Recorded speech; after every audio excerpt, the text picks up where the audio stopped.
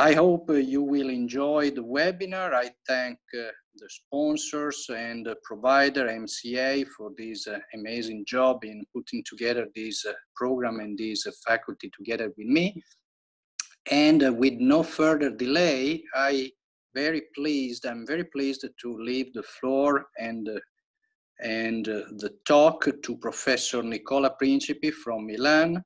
He will show you which is the updated evidence on pediatric COVID-19. Professor Principi, please, the floor is yours. Thank you.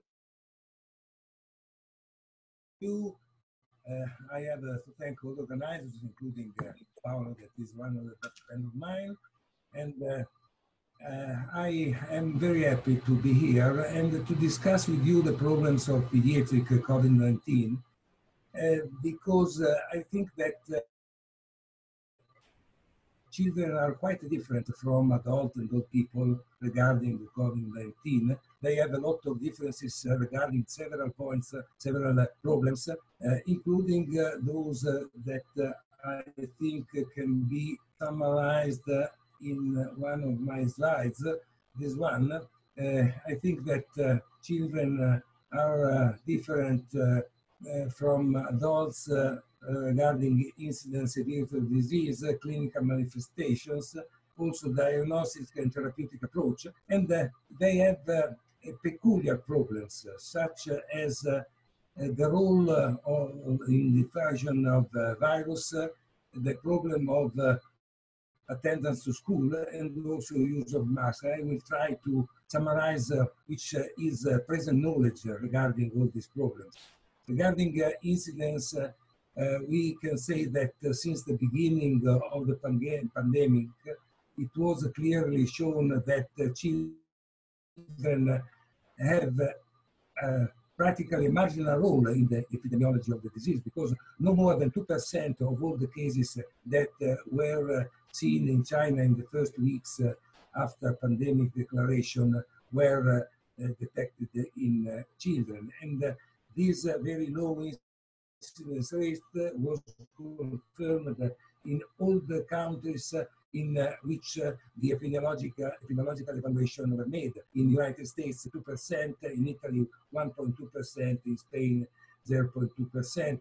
And this means that a very few number of children were hospitalized, were admitted to the intensive care unit. This is very important. And when we look at the characteristics of the sign and symptom of disease in children, we can confirm what was the first clinical evaluation. In other words, that in most of the cases, children had a mild disease, and in a great number of cases, children had an asymptomatic disease. If you add the number of cases with mild disease with the number of cases with asymptomatic disease, you can see that more than 50% of all the children have a very marginal clinical problem.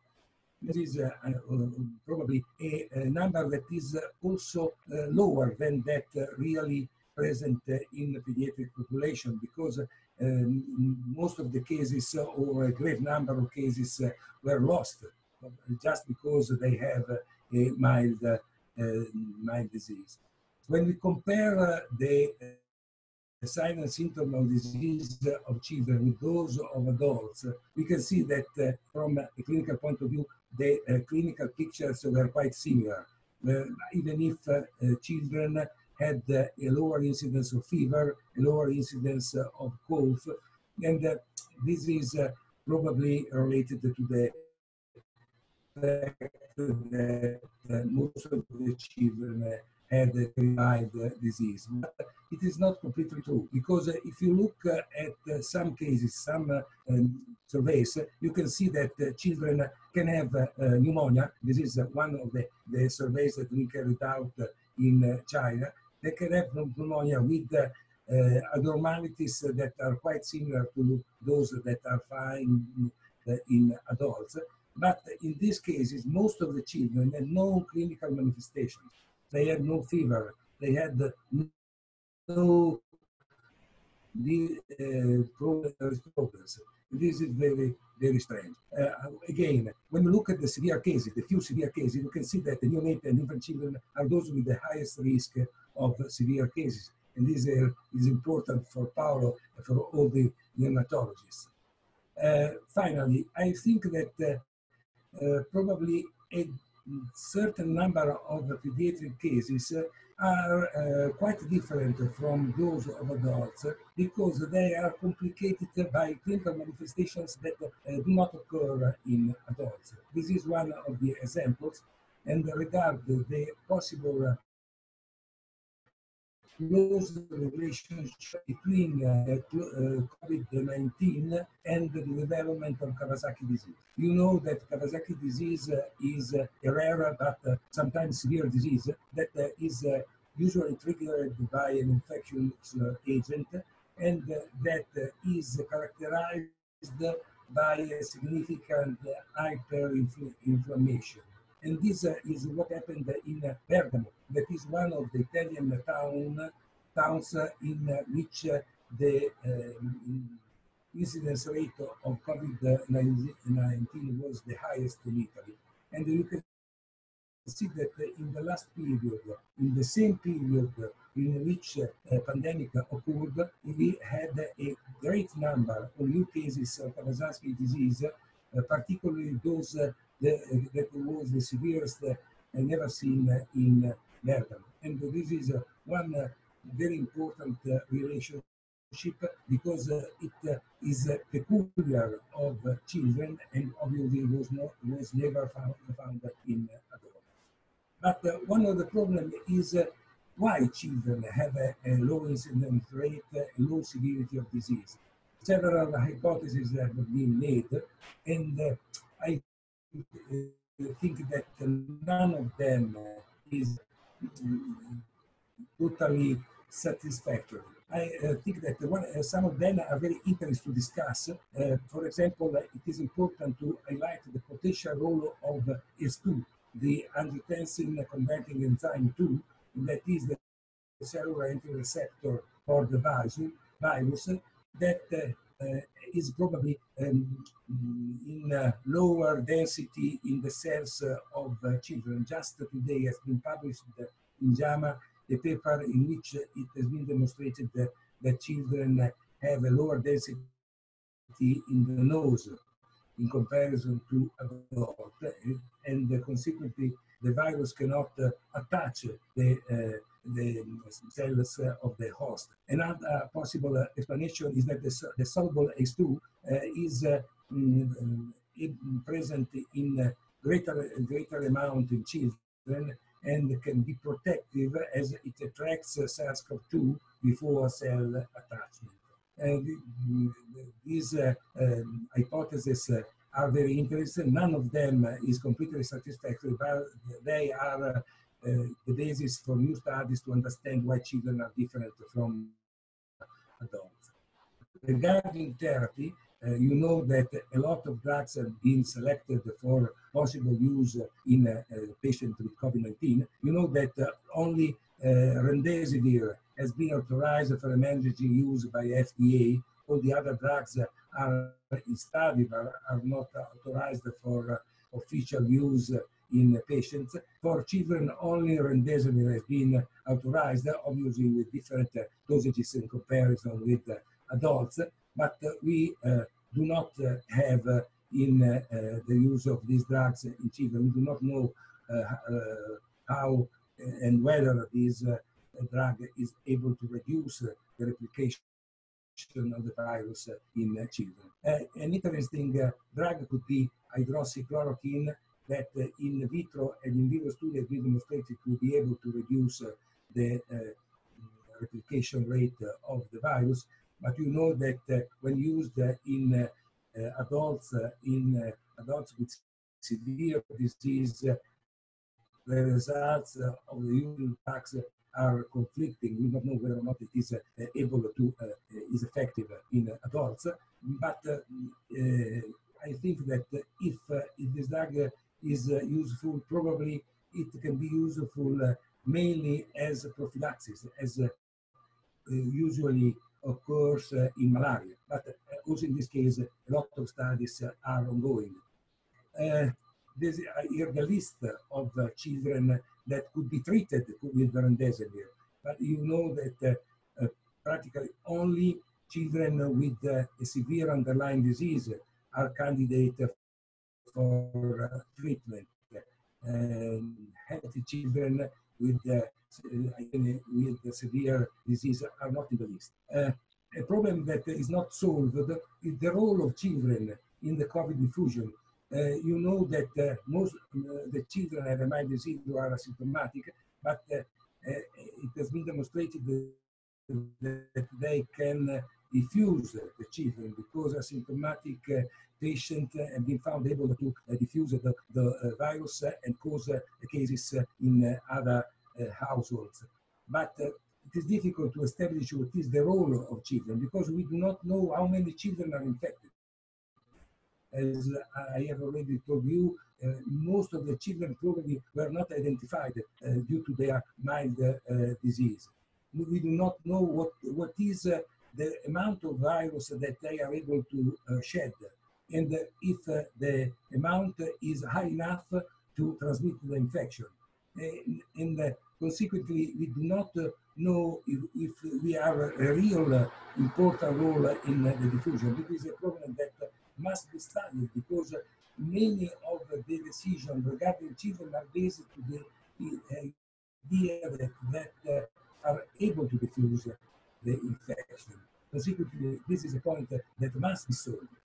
One of the problems that has been discussed and then be solved in a way that I am not convinced that is the best solution is regarding the school closure. School closure was decided by most of the health authorities worldwide, taking in account that school closure was effective in reducing virus circulation and disease incidence when influenza was considered.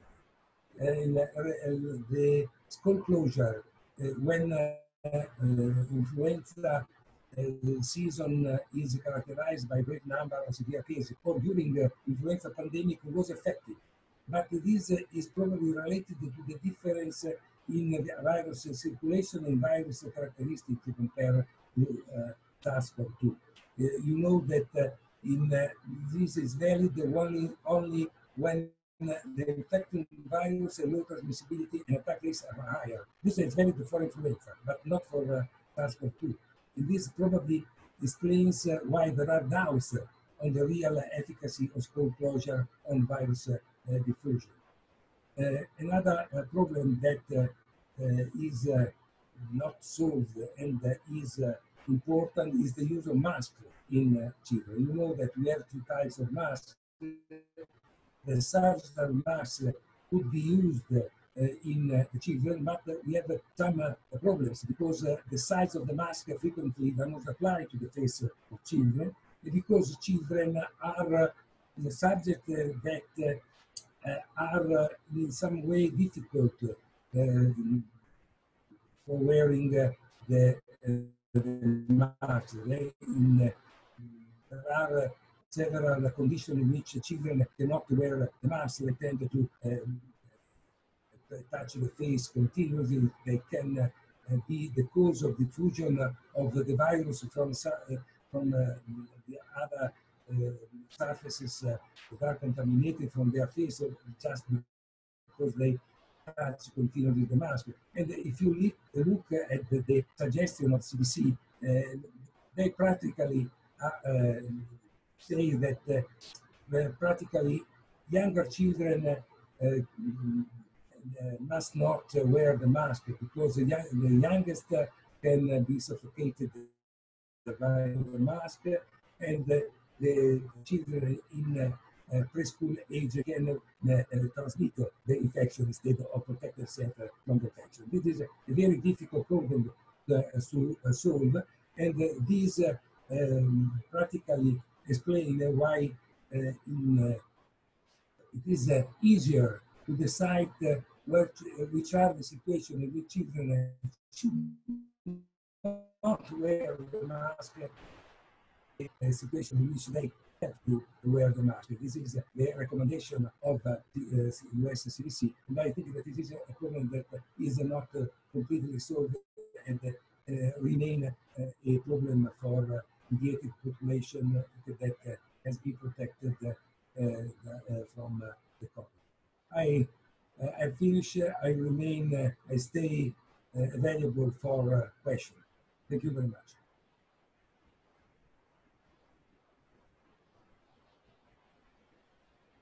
A really great presentation, and you gave us a very complete overview of the state of the art regarding COVID-19 in pediatric patients. So there are already a number of questions obviously placed around your presentation, but I will keep these questions for the end of the 3 talks.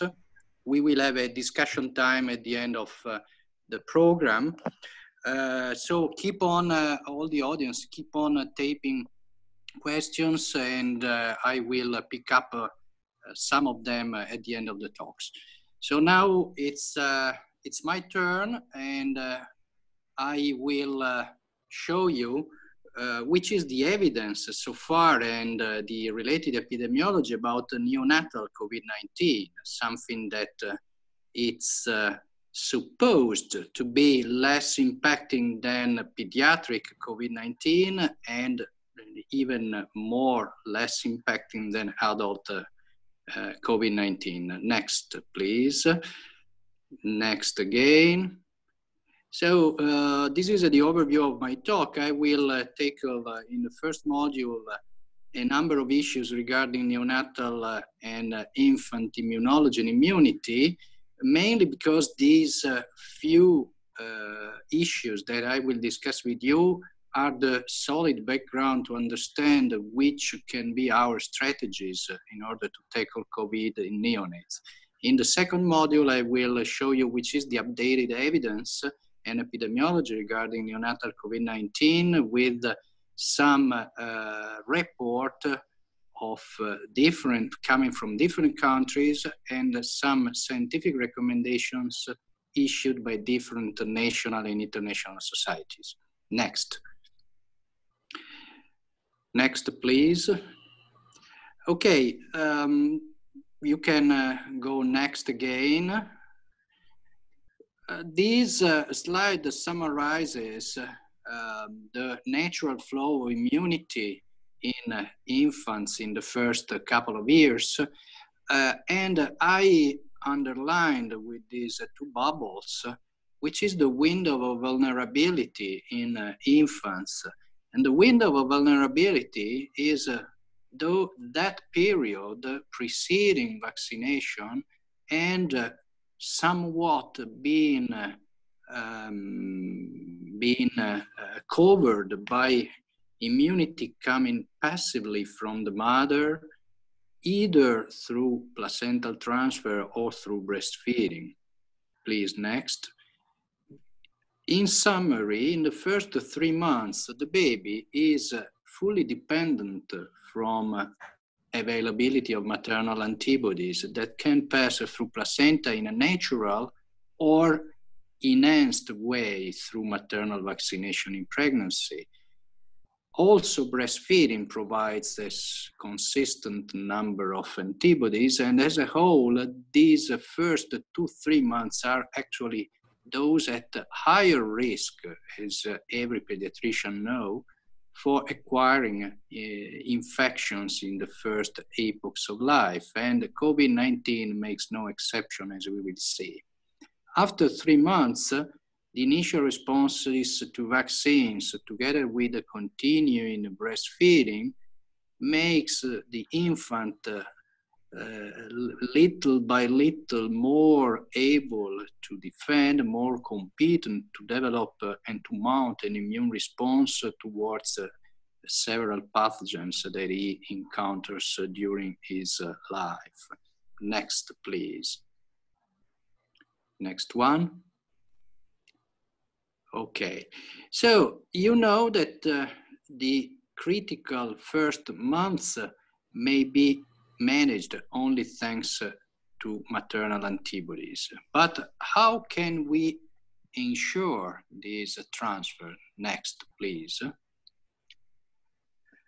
Prematurity interrupts the optimal transfer because, as you know, and as you see very nicely from this very old but still valid paper, even 3 or 4 weeks in anticipation of birth may count very much in terms of availability of antibodies.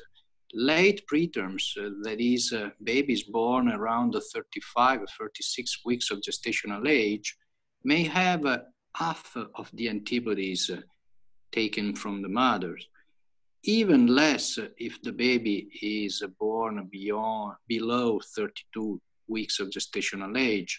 The number of antibodies is 1/4 or even 1/5 of those who would be needed to give protection. Next, please. Next. Please, the next one. Can you proceed, please? Next one.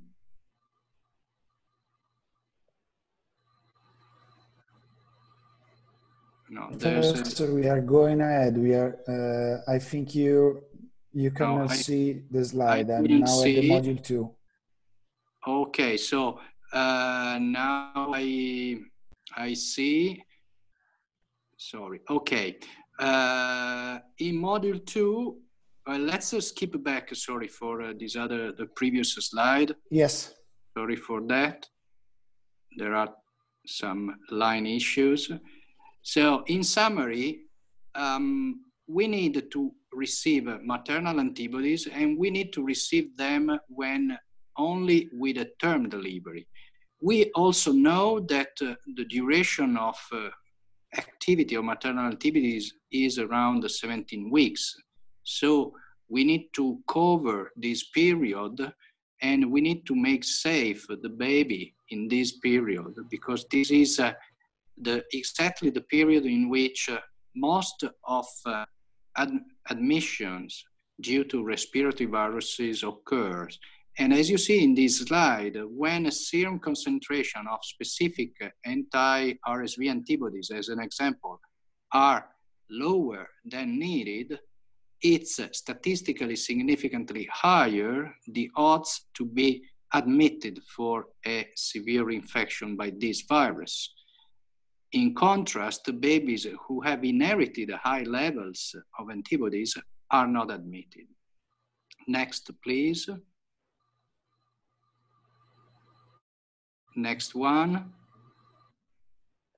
Okay, so in module 2, we'll tackle the issues regarding COVID-19 in neonates and what happens with pregnant women delivering, and a little focus on which are the good practices in the NICU.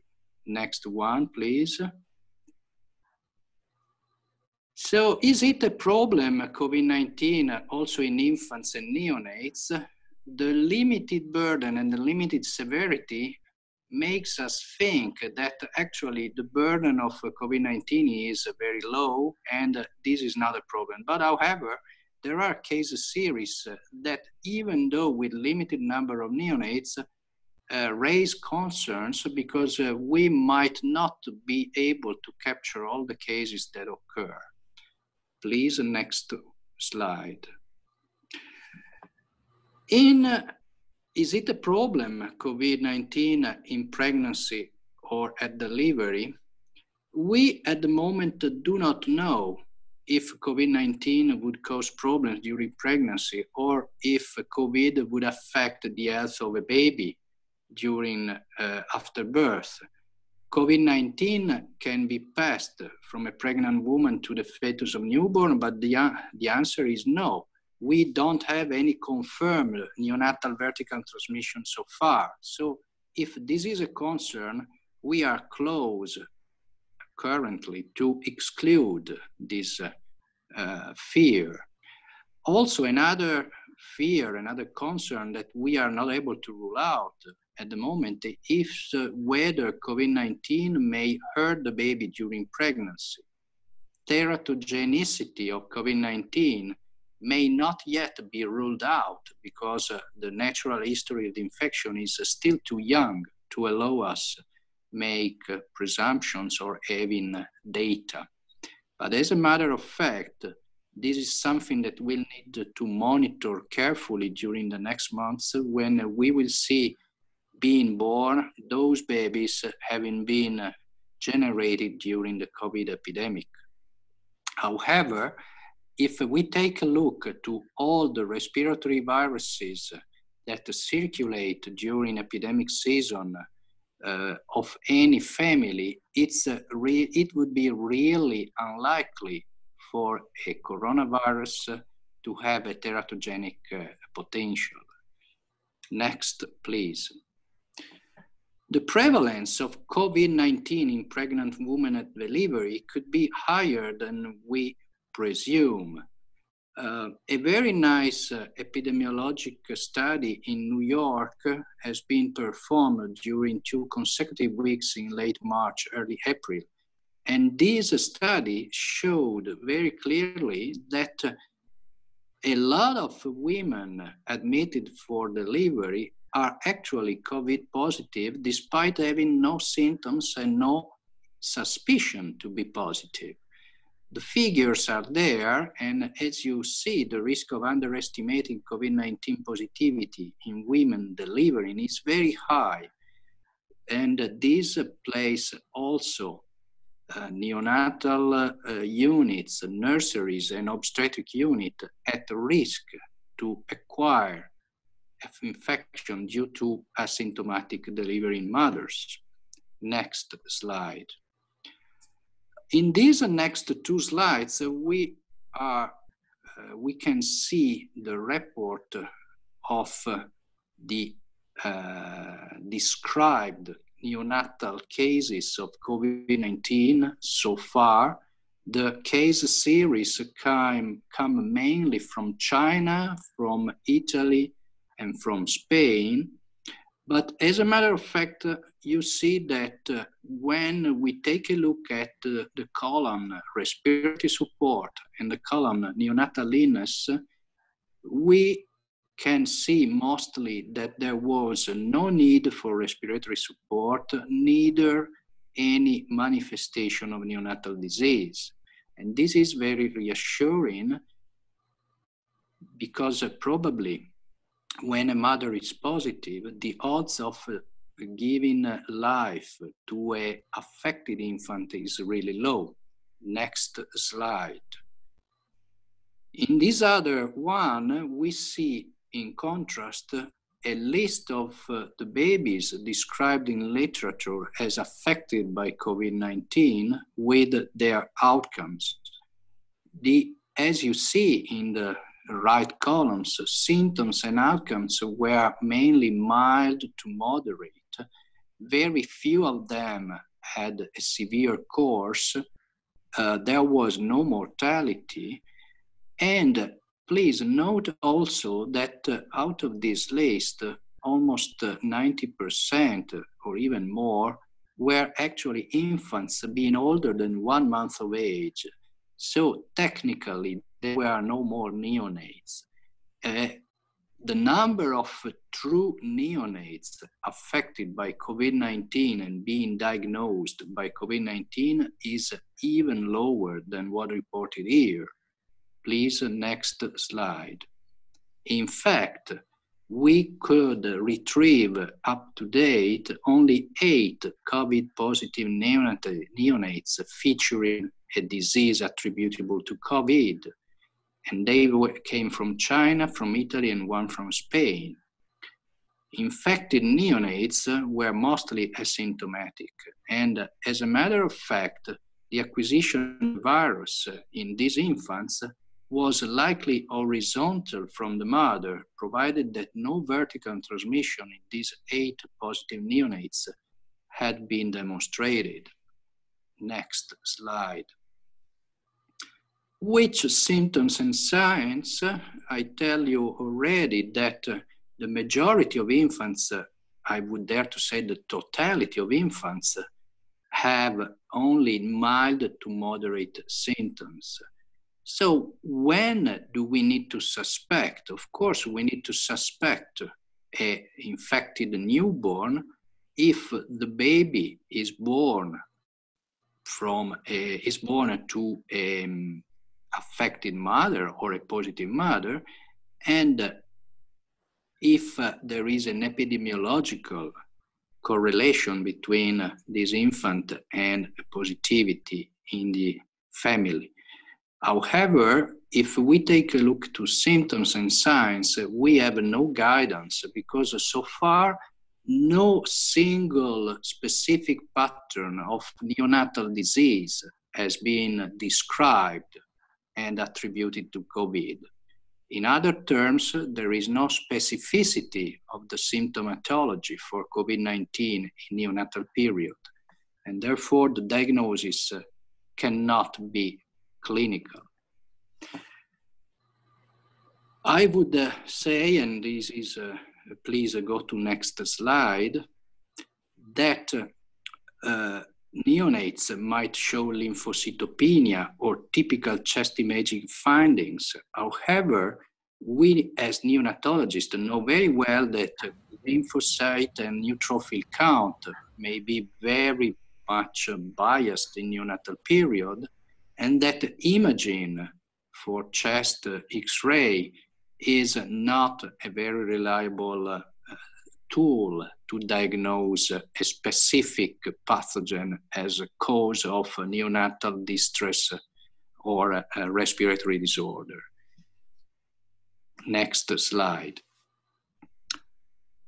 When we go to the specific guidance for neonatal management in the nursery and for breastfeeding, we saw in the first weeks of the epidemics a rising concern related to possible separation of the mother from the neonate in both in delivery room and specifically in rooming in and in the NICU.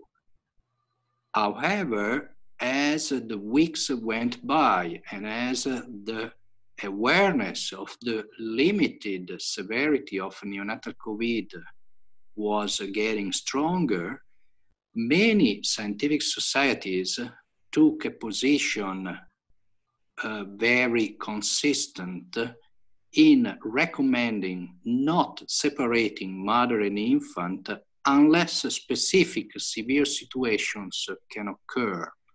As you see in this list, apart from the Chinese society recommending separation from mother and infants and recommending avoiding to breastfeed, all other societies in the world, and I name here the AAP, the Italian Society, the European Union of the Neonatal Perinatal Societies, the French and the Brazilian, the UK societies, all of them recommend not to separate mother and neonate unless very limited situations occur, as I was telling you. And these situations, please, next slides, occur when the mother is such severely sick that she cannot attend her baby. In other words, what we care when assessing the opportunity not to separate mother and infant are mainly the conditions of the mother and not the condition of the neonate, provided that the neonate is stable, of course. So mothers who are severely sick and cannot actually attend their baby, breastfeed their baby, and or sleeping in the same room with their baby can be recommended, can be considered for separation and need to be considered for use of expressed human milk. Otherwise, all other situations are eligible for a consistent recommendation. Do not separate mother and infant. Keep the infant in the same room with the mother, enhance and endorse stimulation of the baby by the mother and proximity of the baby to the mother, with all barriers that can be taken in place, including masks, including hand washing, including hydroalcoholic solution to disinfect. But do not separate mother and infant. Keep both of them in the same room, even though at safety distance, and allow the baby to be breastfed by the mother. Breastfeeding is of incredible importance here because, just as I was showing you in the first part of my talk, breastfeeding is enabling babies to receive those antibodies that likely the mother is developing against the coronavirus. So it's the only way, in absence of drugs, to allow the baby to be treated in some way.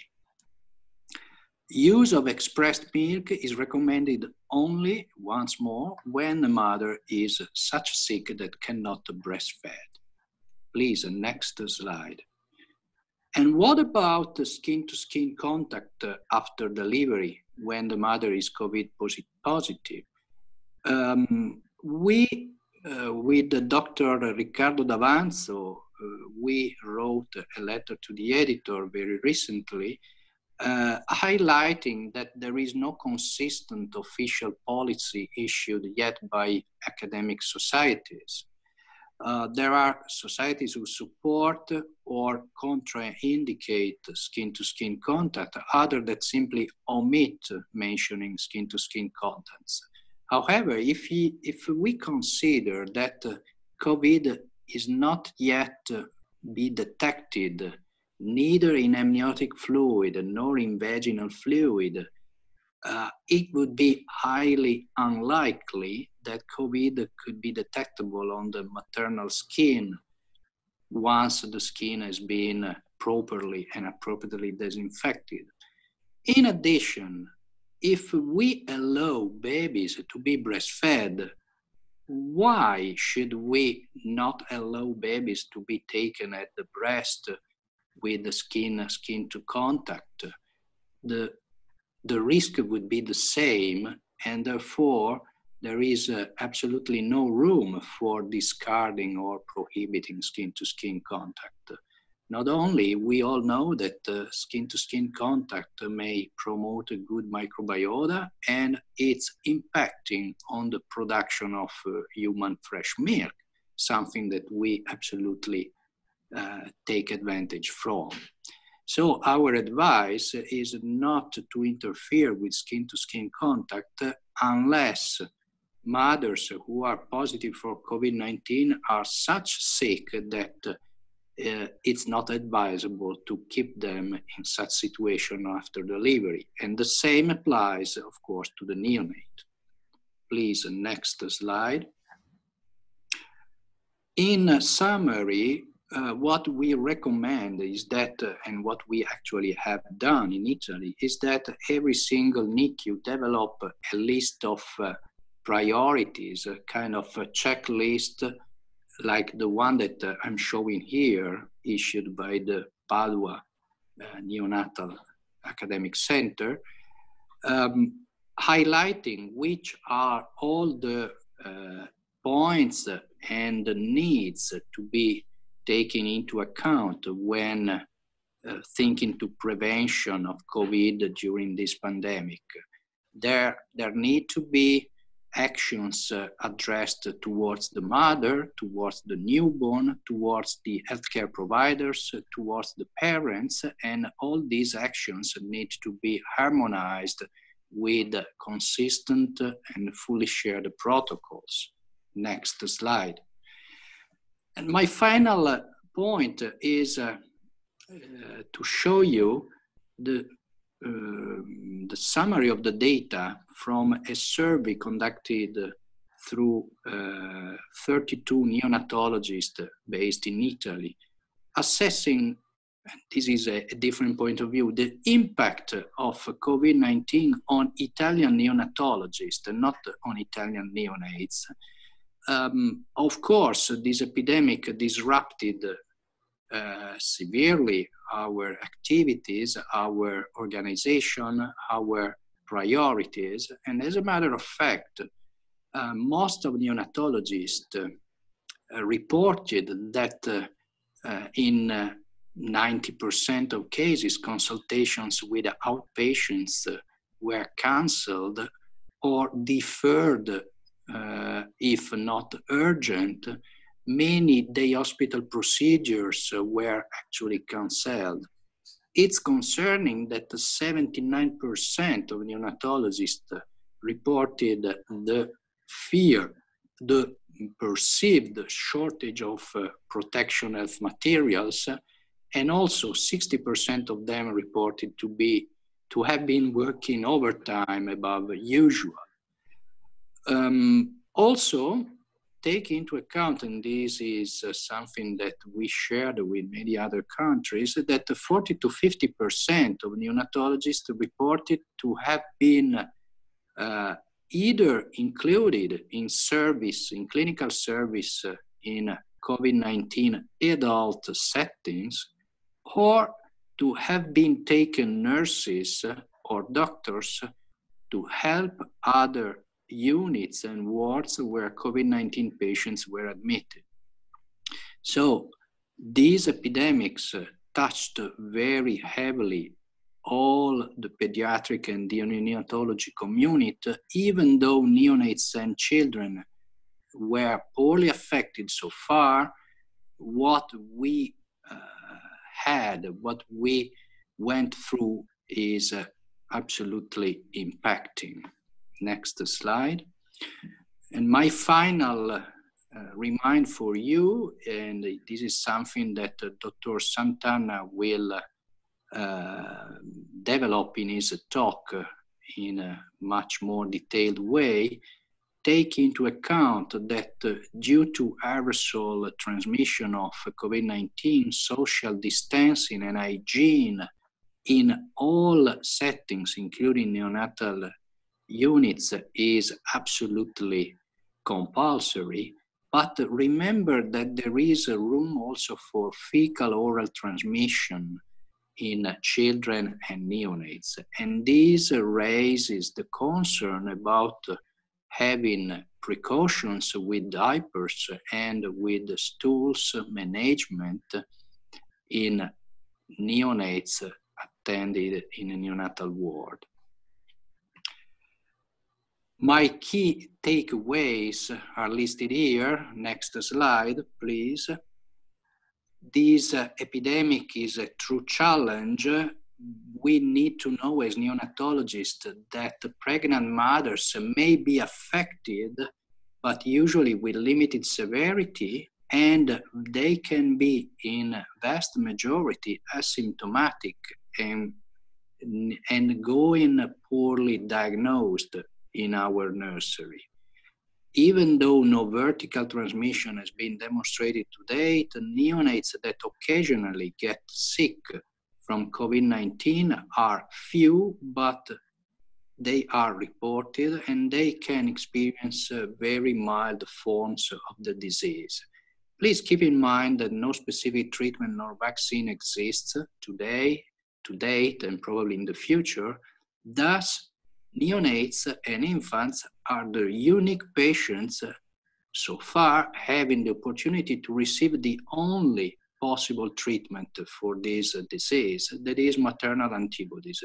Therefore, please do endorse and support breastfeeding as far as we don't have any specific tool to tackle this virus.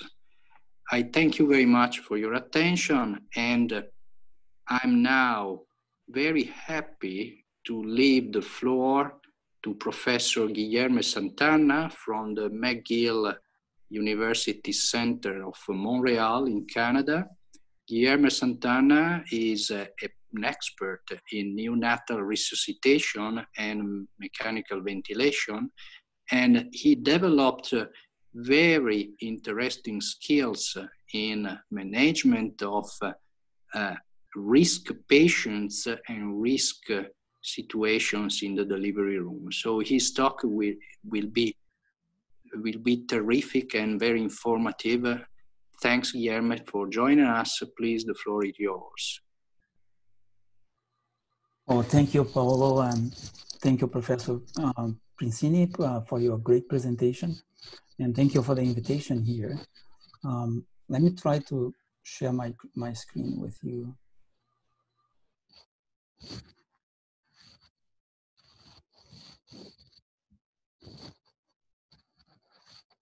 Okay, I hope you can see that. It's okay. We're going through a very interesting time, you know. We've been challenged to know about a disease and make recommendations on the go as the numbers are just going up. But I would say that I agree with both speakers that in neonatology and pediatrics, we've been very lucky that we've been allowed time to understand better and develop these guidelines because the kids doesn't seem to be as much affected as adults. I have no financial relationship to disclose. I have no conflict of interest to resolve in everything I'll be presenting here. I want to say I'm not an infectious disease specialist as the previous speakers, and I'm not a virologist. I'm a neonatologist with a major interest in respiratory care. And because of that, when the WHO declared the pandemic in March 13th, I was asked by the unit director to, we need to come up with guidelines and protocols for respiratory care of these babies. And immediately, I had no other way around. I had to accept it and do it. And then, okay, so what I'm gonna do? I have to learn about it. I have to study about that. And that's why we initiated this big journey of trying to understand respiratory viruses in neonatology and what should we do. Well, the first one, which was not so difficult, was the management in the delivery room and the transport of the baby to the NICU. Why? Because, as soon as we got deep into the literature, we came to realize that likelihood of vertical transmission, if the vertical transmission exists, is very rare. So far, I'm not aware about any good case report that it does prove vertical transmission of coronavirus too. So resuscitation should be performed according to NRP, to all the guidelines. Sorry, of all Professor the societies. Sant'Anna. Sorry, Professor Sant'Anna. Your microphone, put the microphone a little bit far away from your shirt because it's making noise. Okay, thank you. Is it better like that? Yes, thank you very much. Thank you. Okay, thank you. So just follow the recommendations of the societies and the resuscitation programs with slight modifications that I'll get back to you about that. And the other recommendation is to minimize the exposure of healthcare workers. So the least number of people in the resuscitation room, and if you need some more people, if you think you might need more people, just ask them to stay outside of the room waiting to be called. And follow the initial stabilization. And after that, the infant should be transferred to the neonatal intensive care unit inside the incubator, and you should establish a pathway before. So this is the place we're gonna go through. The problem is that the coronavirus is a respiratory virus, and respiratory virus can be transmitted by air droplets, and that droplets can contaminate surface, as was explained here before. And then you need to be aware of that when you are applying respiratory care for these patients, because you're basically doing something in the source of the virus, exactly where the virus is. And to complicate it even more, it became more and more clear that not just droplets, but aerosol and fomite transmission is plausible with COVID-2, SARS-CoV-2. And then there have been a few studies that you can see here showing that it does remain viable and infectious in the aerosol for hours. But those studies were in adults, while the adults were talking or sneezing or coughing. and they were not about aerosol generating procedures. So then the second question that's open there, it was about aerosol generating medical procedures and viral transmission. We do a lot of those procedures in the NICU. Now, so this is a cartoon to show you, for example, one of them, which is bag and mask ventilation. So during bag and mask ventilation, there have been a number of questions raised in the development of those guidelines. Can the procedure generate aerosol? The answer is likely yes. How much aerosol is being generated? Can the aerosol generated during the procedure carry the virus, RNA, have a big viral load, and therefore, can it travel long enough to the host? And for how long can it be in the air? And if get to the host, can it create the disease? So all these questions, and we try to go in and find an answer for those questions. I will share with you some of the answers we're able to retrieve from the scientific literature, but I have to say that we are kind of very much surprised by the lack of good evidence, even in the adult literature about that. So can the procedure generate aerosols and how much? Well, most of the respiratory procedures, that's the good news, are poor aerosol generators. As the particles remain large when you do that, and therefore they drop quickly and a short distance. And this was done by, it's a review published, whoever is interested, in Journal of Hospital Infection from CETO in Hong Kong, China. It's a pretty interesting one, talk about the facts and the myths about airborne transmission. We don't know how much aerosol and how much virus are produced. Why? Well, because there's a heterogeneity between subjects on the size, distribution, and quantity of the aerosol that are generated with a spontaneous coughing or sneezing or normal breathing. And basically, there's very little information on aerosol generating procedures. And also, patients have different viral loads. So when you apply an AGP in a neonate, you basically don't know how much aerosol you're generating, and you don't know how much virus is there in the aerosol particles. This is an example for you how to show how variable it can be. The study was published in American Journal of Respiratory and Critical Care Medicine a few years ago. Was not with the coronavirus, was with RSV, and showing that the RSV could spread by aerosol. And they checked on children on the wards, on the PICU. And as you can see here, for example, that I highlighted in red, those are two babies, 3 weeks old, one 5 kilos and the other one 3 kilos. And the amount of viral load in many different sizes particles generated is very, very variable. The baby here, for example, has minimal amount of virus, and most of the particles are very, very small. Whereas here you can have particles of more than 7 millimeters, or particles that are very, very small with virus on that. So it's very unpredictable unless you measure that. And the same paper, they did the same measurements in 4 babies, neonates in the PICU. And again, it can go from less than 0.1 to 183 PFU and in different particle sizes. So it's very unpredictable. So, so can the procedure generate aerosol, how much? So we talk about that. So the question now is, can that aerosol float and then go into different distances, and for how long? There's increasing evidence showing that it can be transmitted at least over short distance. And if you're very close to the patient, you can get both. You can get the droplets and the aerosol, and that increases the chances of the healthcare worker to get contaminated.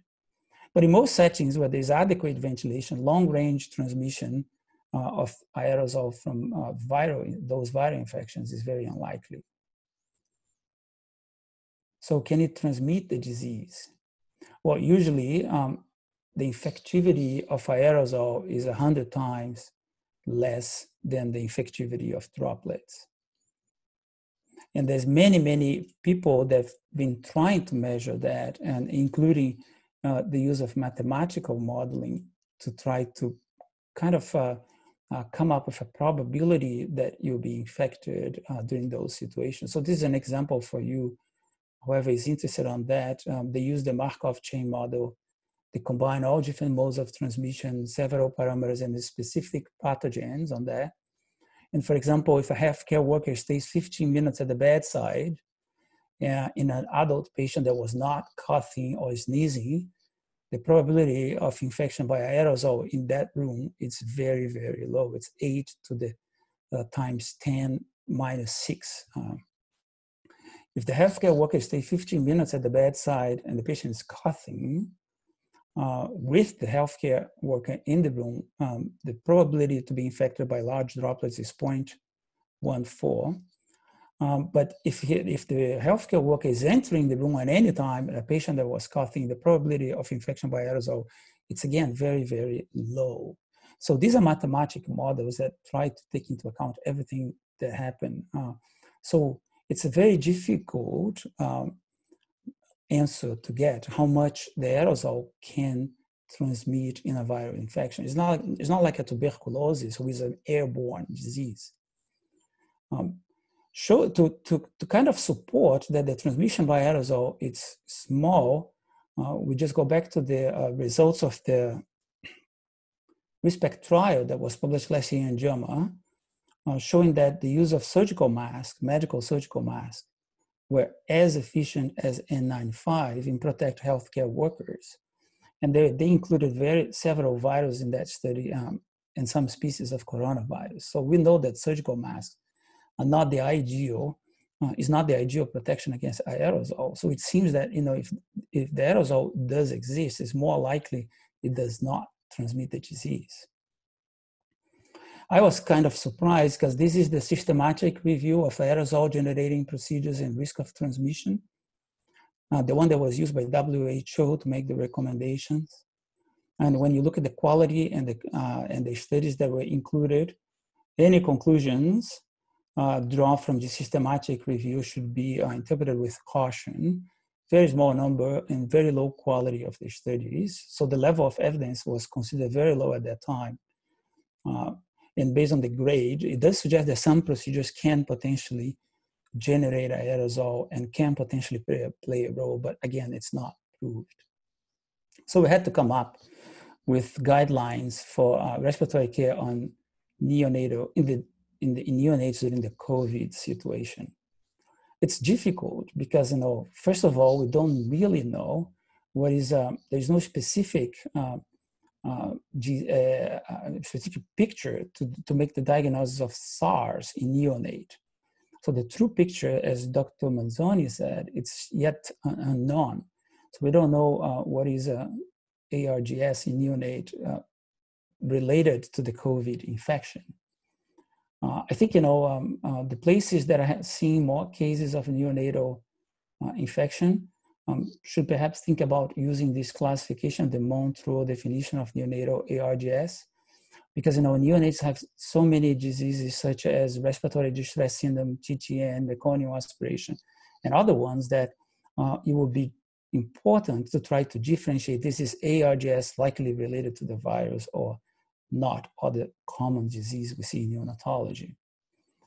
And then those questions created a lot of stress, and there are many things like PPE to be used in isolation precautions. They worry some about AGPs, airway placement precautions, and we're gonna go over them in the next slides. We came up with a table of practical approach, and I'll walk you through this table in the next slides. For manual ventilation, the risk of viral transmission with manual ventilation based on the systematic review was evaluated only in a few studies. And it was not independently associated with increased risk of viral transmission. In reality, the chances of you acquire a viral transmission were 3 times higher with endotracheal intubation than with bag and mask ventilation. And when we look into some studies that were experimental studies of air dynamics in mannequins done in Hong Kong, They use an adult simulator to mimic varying severity of lung injury. And of course, it's an adult mannequin, so the volume is pretty high, 300 to 350 ml. And they measure the air dispersion with that. And it was around 0.3 to 0.35 meters while you were doing the bagging. They did another experiment using non-invasive ventilation, and a 5-fold decrease on the tidal volume was associated with 30% reduction in air dispersion, showing there was some correlation. The less volume of air you push when you're doing the bagging, the less air dispersion you get, which makes sense. So if you think about, and this is the experiment they have done, and you can see here, this is the operator doing the bagging in the mannequin, and then there is a laser light here that highlights the smoke, which is the air dispersion. And then they use temperature, and they use many different fancy ways to quantify the different concentrations, which is the color here. And you could see that the dispersion of the air was around 0.3 to 0.35 meters away from the mask of the patient in adults. But there's no AGP and air dispersion study in neonates. There's basically nothing published there. And we know the neonates that we bag and mask, we use tidal volumes that are 15, 16 to 20 times lower than the tidal volumes they use in the adult mannequin. So this is we saw in the adult mannequin a non-linear relationship, but we did some calculations, and instead of 350 cc, if you use 15 to 18 cc in the neonatal model, the air dispersion will be about 2 centimeters. So not much away from the mask of the baby. And that's what we came up with this figure in the paper, showing that, the air dispersion in a baby, it's much less than in an adult. Even if you have a leak around the mask and through the exhalation valve, it's basically because you're generating a much smaller tidal volume. Nevertheless, technical skills are very important because, if you put somebody there to do the bagging that doesn't know well to do that, you can have more leak and, of course, more air dispersion. So in neonatal respiratory care, avoid manual ventilation just because you want to prevent air dispersion appears unnecessary. And then in our protocol, we did say, don't do that, because there was some talk at the beginning of the epidemic, we should intubate this baby right away. We should not be bagging this baby. And it does not make any sense for us. But we need data. We need more data because we basically have no data in neonates. It's just speculation. So we're very lucky that we had the Department of Medical, Industrial, and Aerospace Engineering at Concordia University in Montreal. And I just got in contact with those folks here, and they are engineers. They were home. The university was under lockdown. The labs were closed. And I wrote to them, and they got very interested. I said, we need to look into that. We need to know how much air dispersion we create when we bag a neonatal mannequin. Do you guys have the material or the equipment to do that? Would you be willing to do that? They got very excited, and I ended up writing a letter to the university asking for authorization to open the lab, and just we could do some experiments to evaluate if the hypothesis that the dispersion is much less than in adults was true or not. So this is a preliminary data. The first video we generated, it's not yet published, and we're basically using that to see if the hypothesis was true or not. As you can see here, this is a piston, and basically it's gonna press the bag, and this is a neonatal mannequin around 4 kilos, and the mask is here completely sealed, and you see that there is a valve of the bag here. And basically in this bagging, it's a self-inflating bag. In that kind of bag, it's a one-way valve. So the air goes into the mask and it comes out through here. So the arrows here, which is the exhalation holes you have into the system, is a one-way valve.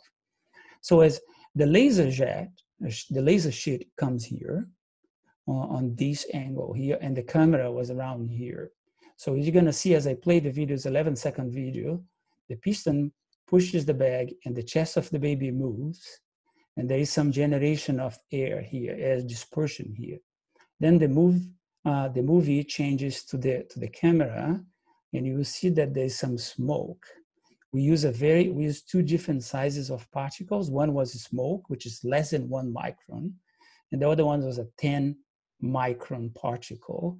And you can see that there is some dispersion with the smoke, but I'll show you.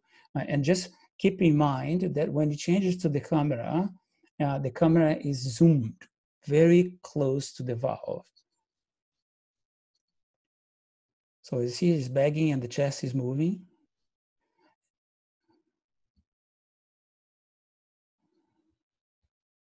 So I just stopped the movie here. There is some dispersion with the small particle, but that dispersion is very close to the exhalation valve here. The concentration is very close. So this is a maximized, a zoomed video, and the distance between the valve and here is about 3 centimeters. So there's a very small dispersion, and if you use large particles with the size of 10 microns, there's basically no dispersion. So I'll play to you.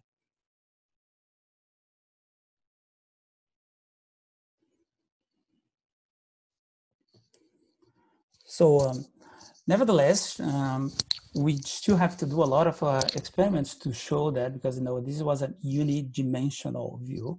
So we're moving into a tri-dimensional way to capture the air dispersion. But it was very promising to show that neonatology cannot be just importing the data that comes from adults. We deal with a different population, different lung disease, different devices, and much smaller tidal volume. So the likelihood of a major air dispersion during the AGPs in neonatology is much, much less. In the meantime, we need to follow the recommendations that are out there. And one of them is to use filters. You need to use filters during your bagging. And so just show you that basically two different types of filters, the heated and moisture exchanging filter. Is not just the HME. The HME is not a filter, it's just a humidifier and a heater. So it is the HMEF. And you have the hydrophobic filters, which is the HEPA. And this is just some examples of them. There are many different manufacturers. The smaller the baby, the smaller it should be the filter. Otherwise, you'd be adding, depending on where you put the filter, you might be adding a lot of dead space to the system. So this drawing was given to me as a courtesy by the NRP program in Brazil, the Brazilian Society of Pediatrics. And it's basically to show where you should place your filter. It's a bit too big here, you should use smaller filter. Ideally, if you have a bag that has a PEEP valve, it should be in the exhalation system. But if you don't, you put in between the bag and the mask. Just keep in mind when you do that here, you'll be ventilating the filter, so there's an additional dead space. If you use the Neopuff or the cheap-piece ventilator, it's the same. There's no way you can put in the exhaling piece. So you have to put in between your PEEP valve here and the mask. And if you put the baby on CPAP with the Neopuff of the ventilator, it's pretty much the same. However, if you put the baby on bubble CPAP, that's what we do in the delivery room here. Just put the filter, and in the NICU also, just put the filter before the exhaling part of the system gets into the water. What about suction? Suction is thought to be another AGP.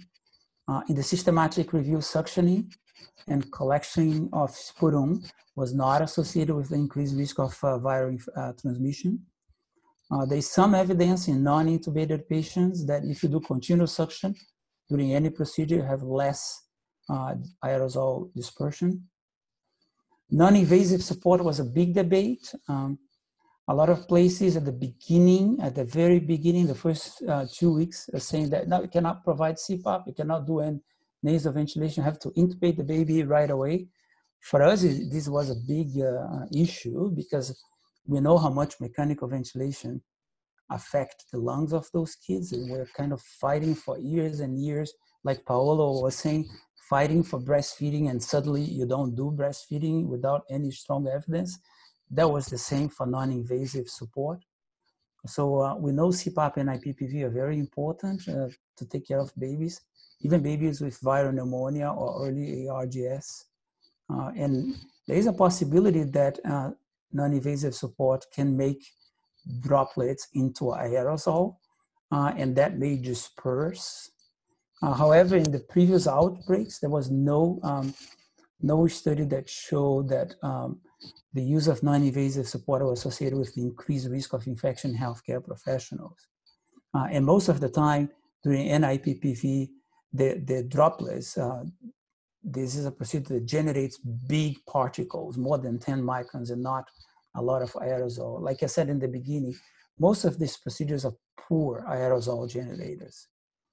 The same group in Hong Kong did an experiment in adult mannequins on NIMV, and the maximum was 0.87 meters of dispersion. And again, it's a very large volume that they use in adults. So you again, think about in neonate with an extremely smaller volume, your dispersion on NIPPV or CPAP should be much, much less.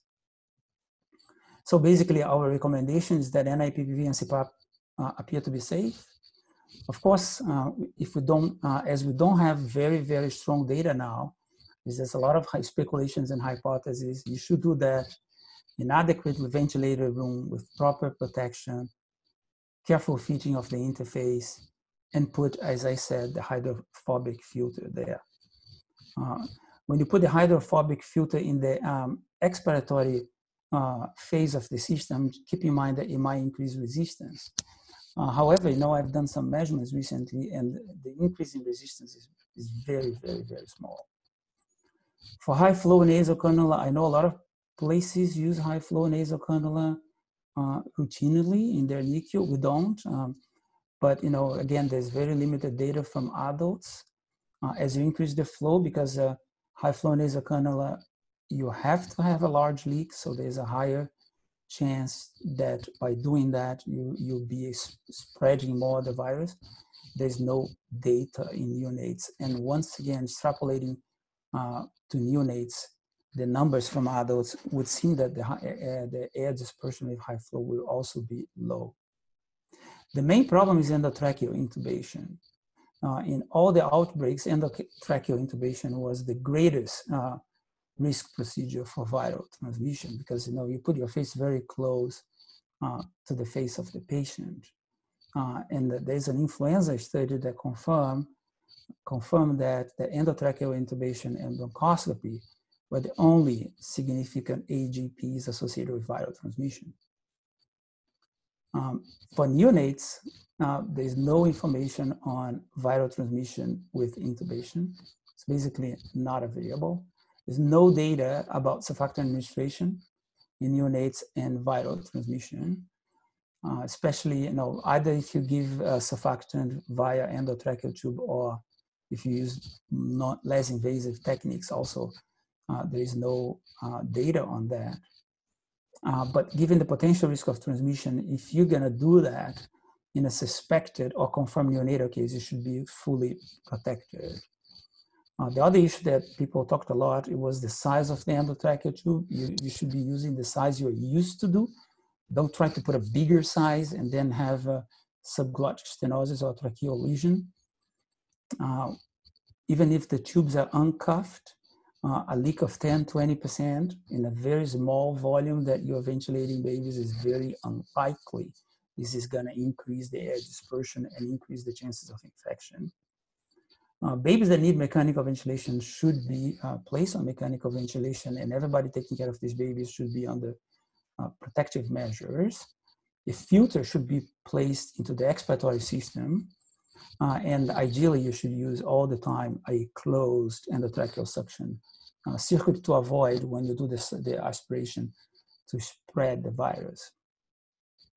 There's no clear data on to support any specific mode. It can be any specific mode of ventilation, including high frequency ventilation.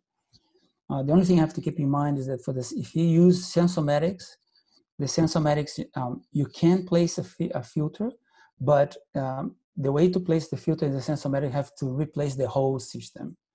Now, whereas the other one, you can just interplace a filter in the expiratory phase, and the sensormedics have to change the whole circuit. Thank you, and now I'm looking forward for the questions. Thank you very much, Paolo.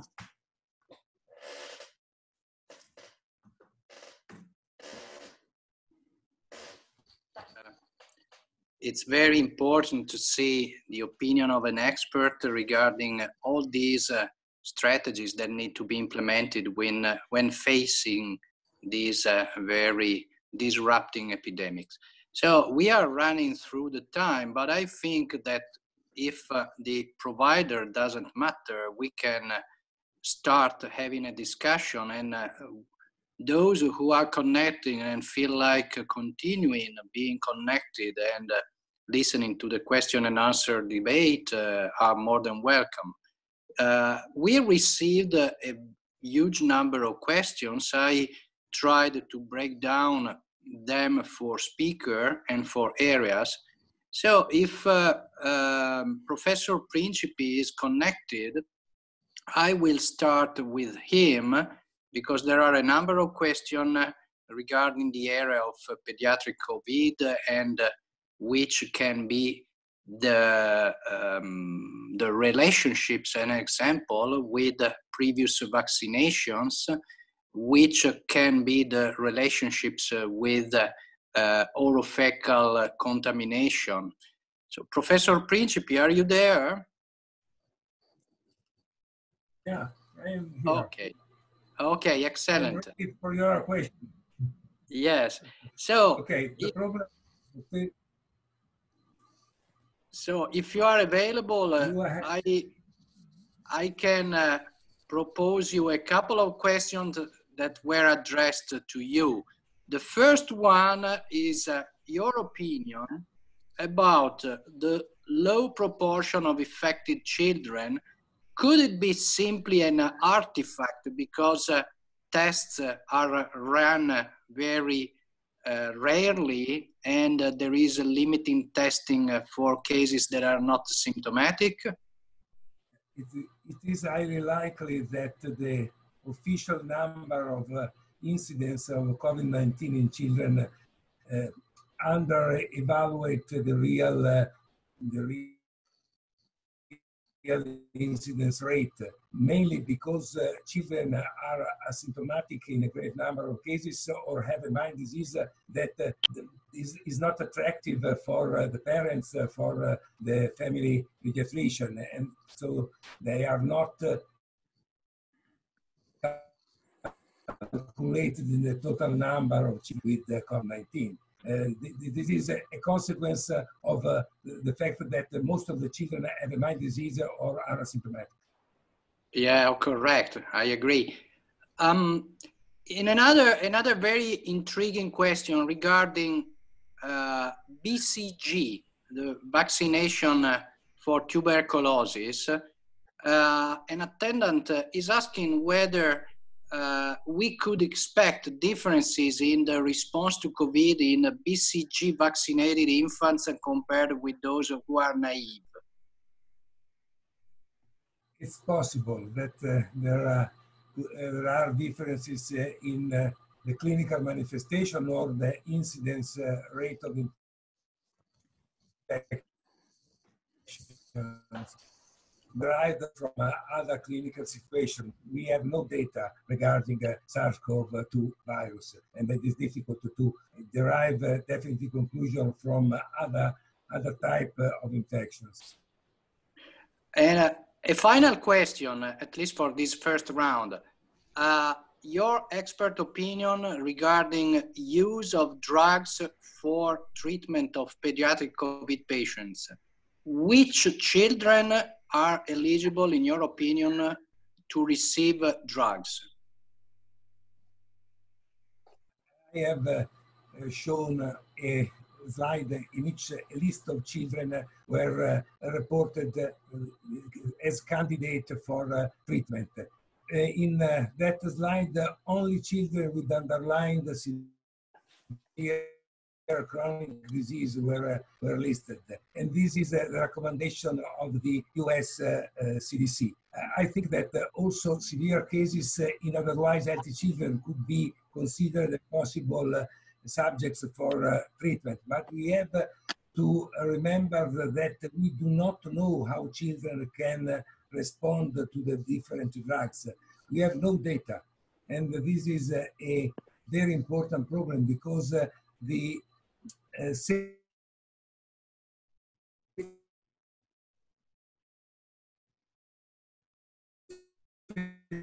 of drugs in children that has been authorized for use in children is remdesivir. And this is an authorization that was made in the USA, not in other countries. And you have to remember that the authorization is based on only one paper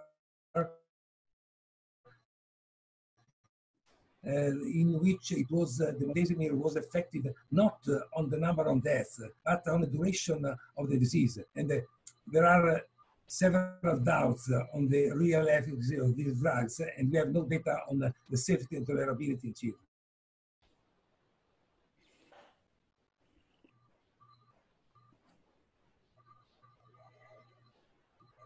Okay. Paolo has disappeared. We have missed Paolo. Yes, he's probably reconnecting to the meeting.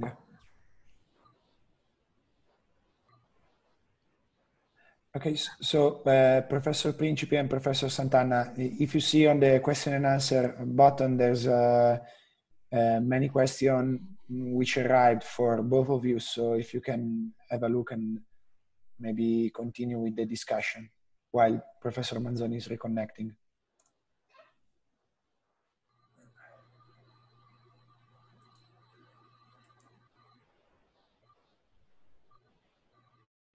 I have a question for Sant'Anna.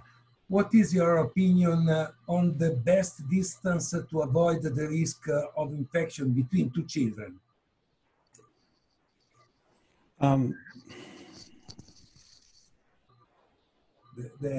My microphone.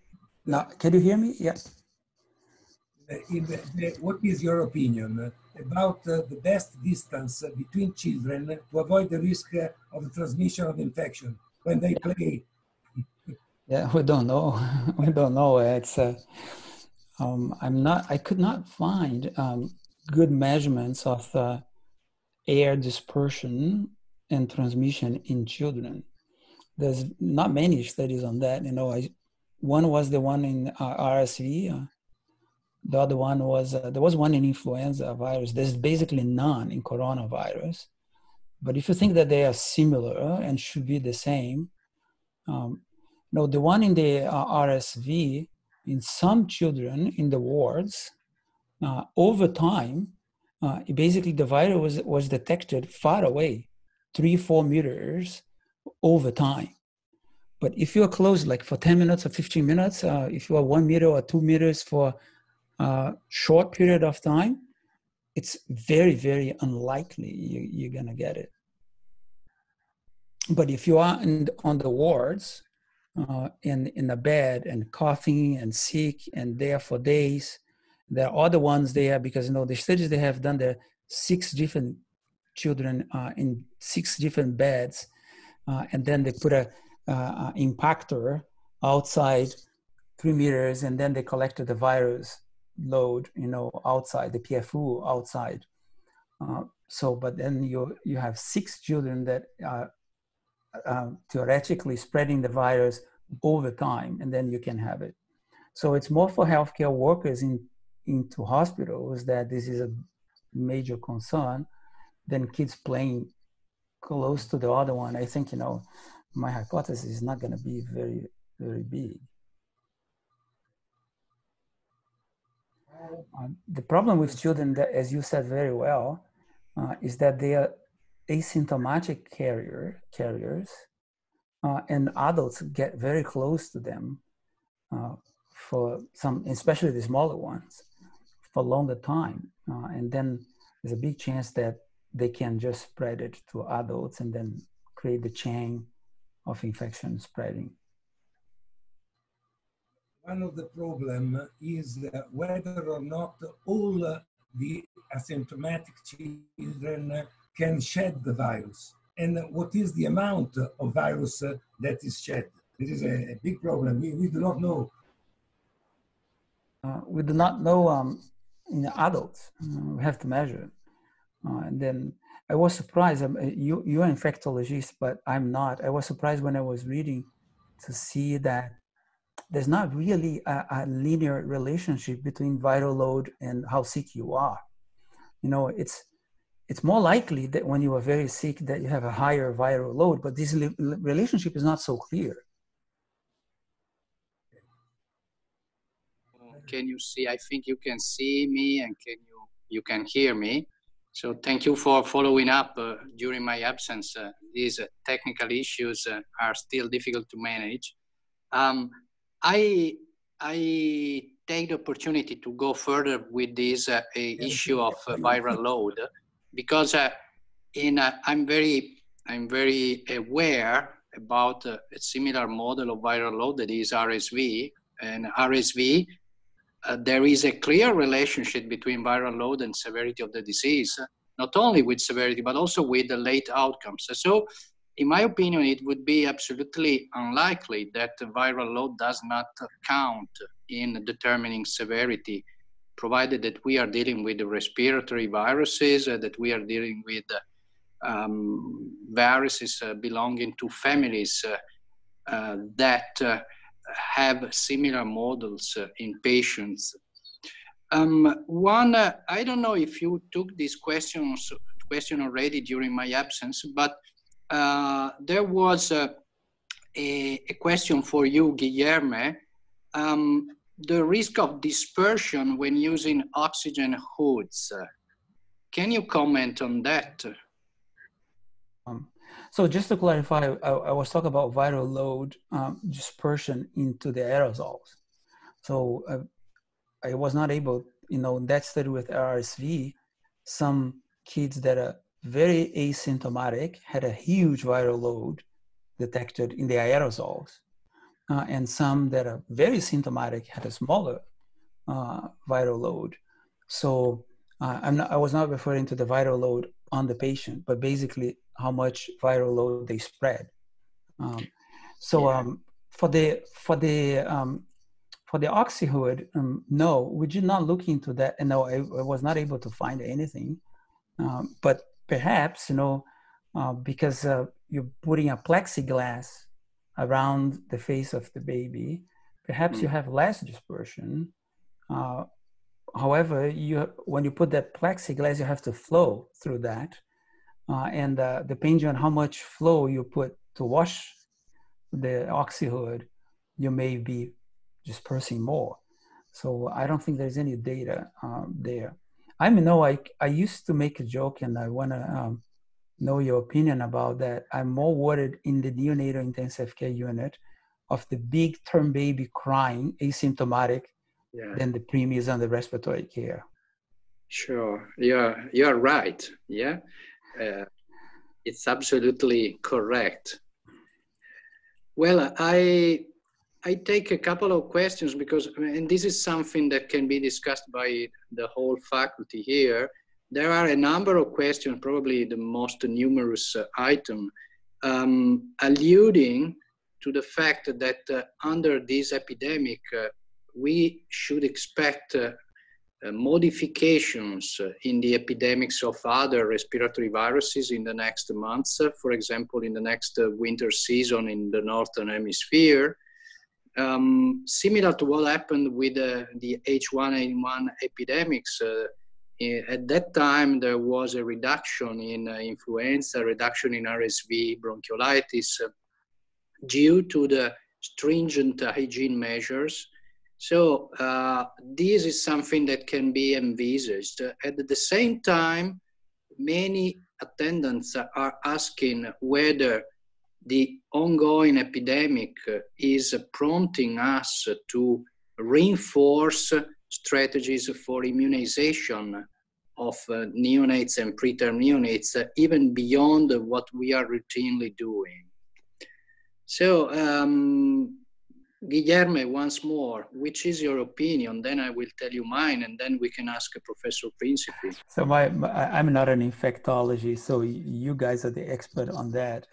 We have noticed here much less cases of bronchiolitis in the hospital. So I don't know if this is the isolation or not going to school or not willing to come to the hospital because you know there is a COVID situation going, and then you take care of your baby home. But we had much less, as a matter of fact, the ER in Montreal, which is the biggest pediatric ER in North America, the number of patients that they see, people were doing nothing. They were like waiting for patients. They were basically with no patients in the ER for weeks. Yes. So this is happening in Italy as well. We just sent out a preliminary report from our unit and some other units in Italy which collected the data, and we were able to show similar findings with an abrupt decrease in number of visits. But Professor Principi, are you still there? Can you still answer questions? If you are there, okay. I place this question again to you. Will this epidemic advise pediatricians and neonatologists to reinforce vaccination and immunization strategies? Let's think, as an example, to influenza vaccination in preterm infants and young infants, is something that, at least in Italy, is not ever done. Italy is a particular country regarding influenza vaccination in children, because there are a lot of pediatricians that agree with the idea to vaccinate the children against influenza, but health authorities do not agree, and vaccine is not recommended. It is not clear why, but it is so. But I think that there are several experts that suggest the use of influenza vaccine in children, and I think that the present pandemic will reinforce the use of influenza vaccine to reduce the risk of infections, and also to permit the identification of the true pandemic cases. Correct. This is probably valid for adults, that old people usually do not perform influenza vaccine despite it is recommended, and the use of the vaccine in the next winter season can also have an effect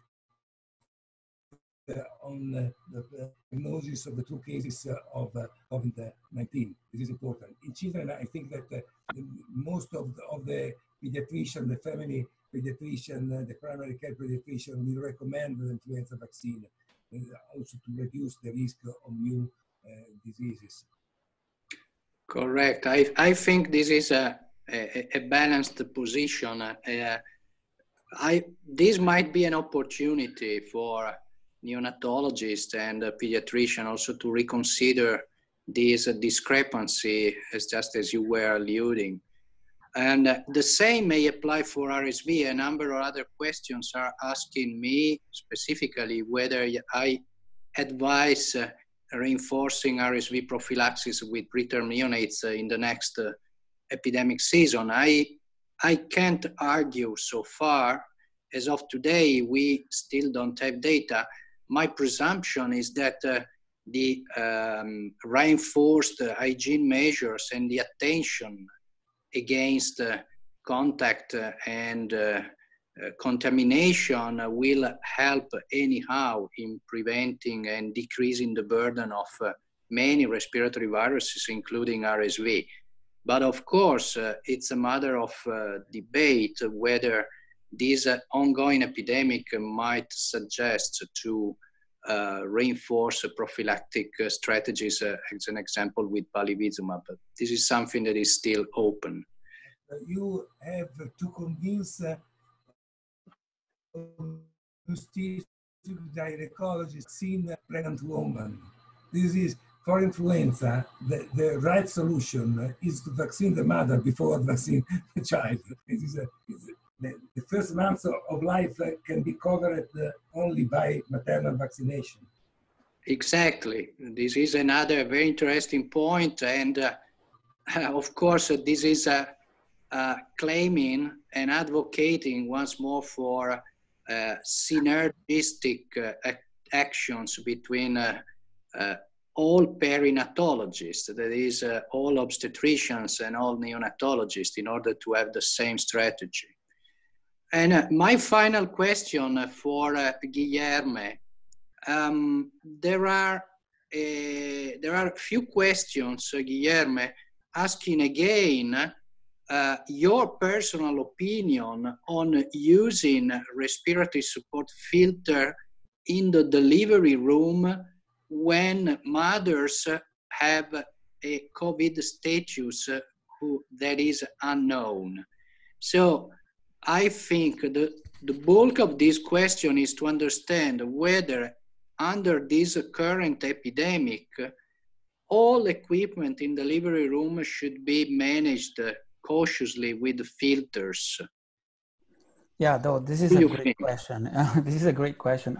May I ask you what you guys doing? Are you guys using the filter? No, we don't do it unless the mother is COVID-19 positive and known, but also suspected also? Or suspected, okay. Yes. Yeah. But of course, this is a very poignant question because it's a matter of organization and it's critical. Yeah. Well, I think this is a question that we don't know for sure the answer, but the practice here is if the mom is suspected or positive, we go to the delivery room with all protection. So we use the PPEs and we use the filter. However, we've made we put into the paper, and you know that, that for babies less than 1 kilo, I find it quite challenging. We don't have small enough filters, and you do add a lot of dead space. And there was some concerns about inadvertently increasing the CO2 and have more bleeding into the brain, intracranial bleeding or IVH, in the resuscitation of these extremely preterm babies when you know it's extremely unlikely they will be born shedding the virus. The argument to use it is, oh, you have not yet proved that there is no vertical transmission, and baby gets in contact with mom, blood, amniotic fluid, secretion, and etc. on the way out, and therefore it may have the virus into the airway, and when you suction the airway of the baby and you do have maternal blood there and secretion. It's true that maternal blood can have the virus, but if I'm not wrong, and Dr. Principi, I don't know, I can't say in Italian well, Principi, it's less than 10% of the patients that are positive, they have a viremia going on. So it's very, very small percentage. And in the amniotic fluid, as far as I know, there have been no case reports of positive PCR in the amniotic fluid. There have been a few case reports in the placenta surface. So therefore, it might be in the amniotic fluid. So, but anyway, these are very rare situations. So I think it's unlikely the baby is born and has the virus and can contaminate the healthcare professionals. But what we're doing here, because I had the experience to ventilate, bag and mask ventilator 600 grams with the filter, and it was quite challenging, and I have a lot of experience on that. So we're kind of avoiding to put the filter if the baby is less than 1 kilo. It's extreme preterm babies. And we are putting the filter in the bigger ones. However, I have to say that, this is a situation that in the middle of the pandemics, you don't have enough data. You just want to protect people in case. And that's why you do that. We need evidence. We need data because, like you said very well, this is here to stay. They might have other waves and they might have other viral infections coming in the future. And we need to know because, my argument to the Concordia University people is that neonates are 10 to 20% of the neonates end up in the intensive care unit, and a lot of them end up submitted to a respiratory care, and a lot of them to those procedures that may be generating. So we need to know, are we putting all this money, all these things in these babies when the chances are that these babies are going to spread the virus in the air are minimal? So we need to have more data on that. As my final say, Paolo, we just talked a lot here in the unit, giving advice for people to not change very much the way they practice. We are very much worried about doing harm because of the panic around the COVID situation, and end up doing harm by changing the way you ventilate or changing the way you practice respiratory support on those patients. I don't know your experience in Italy and Dr. Principi in Italy, but we have tested many neonates in the NICU here, a very large number of them. We don't have a single positive case. Maybe we are overdoing it, but without a final answer, we want to protect everybody.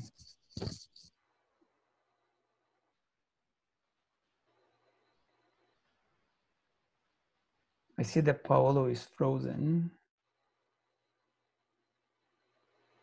Okay.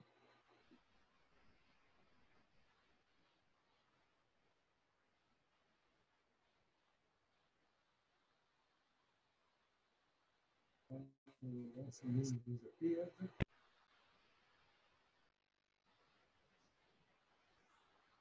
Okay.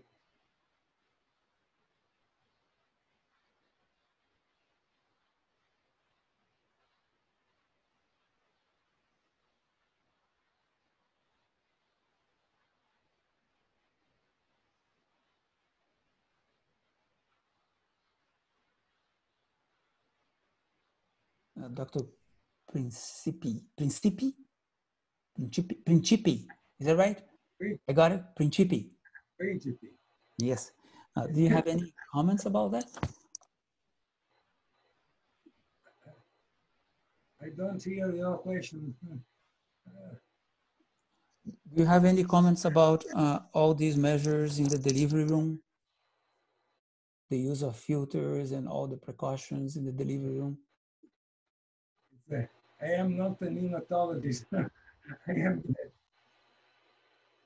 It's Paolo, the best neonatologist in Italy, but he disappeared.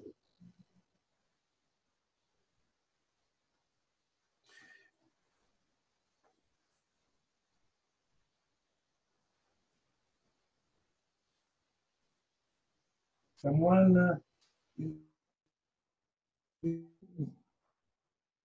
Yes, we are trying to get in contact with Professor Manzoni. The problem is that Paolo has the close meeting. He should close the meeting. In other words, we can close the meeting. We can thank all the participants. We can thank Professor Sant'Anna. Okay, can you hear me? Okay. Okay, I'm here again. So can you see me and can you hear me? Yes, Professor. Okay, thank you. So it's my fault here. I touched something that I didn't that I couldn't touch. But anyway, I think we have come to the end now, despite having had despite having the need not to answer all the questions that have been placed. We recorded more than 50 questions. And of course, there's no room for addressing each single one. But nonetheless, I'm very, very happy to have had the opportunity to drive this webinar, to perform this activity together with two experts. And I want to remind all the attendants that the recording of this webinar will be available on the ICCN conference website. So The next conference in Torino, Italy, will be performed in early September. Please visit the website because information and updates will be available there, including the recording of this webinar series. So my pleasure to thank all the speakers, to thank the organization, and to thank all the attendants for joining us today for this 2 hours update and educational event about neonatal COVID. And please keep safe, keep healthy, keep enthusiastic of your job, and stay tuned for the next updates for our conference. Thank you very much to everyone, and have a great